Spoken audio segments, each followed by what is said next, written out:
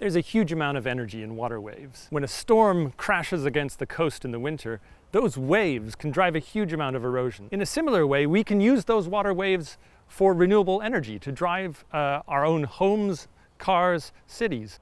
But there's a more fun application.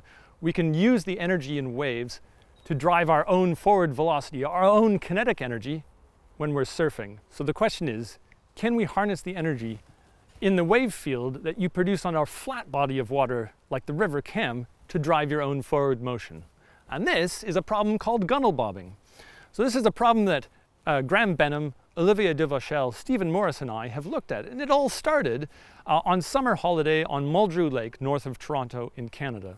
So with my family, we were playing around on paddleboards, on canoes, and it turns out that if you jump on the back of a paddleboard or you jump on the back of a canoe, you generate your own wave field, and if you jump at the right frequency, you can drive your own forward velocity, up to meter per second. So how does this work? Well, if you take a duck or a boat that's swimming or moving through the water, you'll notice that that duck or the boat generates its own wave field. And that wave field carries energy from the swimming duck or the motorized boat or the canoe off into the distance. Some of that energy you can use to drive your own forward velocity. Let's think for a second about how a wave field works.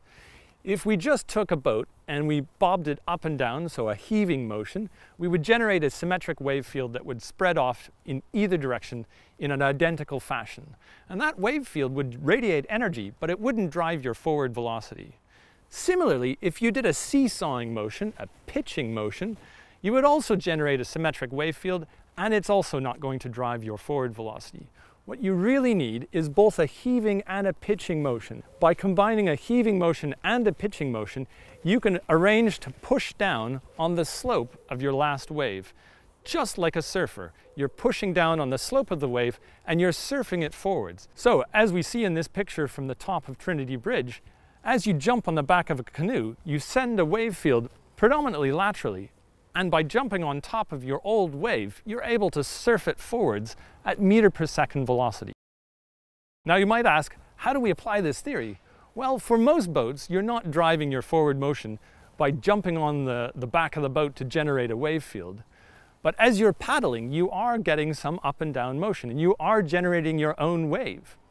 So the question is, for Olympic canoeists, for rowers, are they able to harness that wave field, that energy in the wave that they're shedding behind them, to gain 1–3% extra efficiency to go that little bit faster?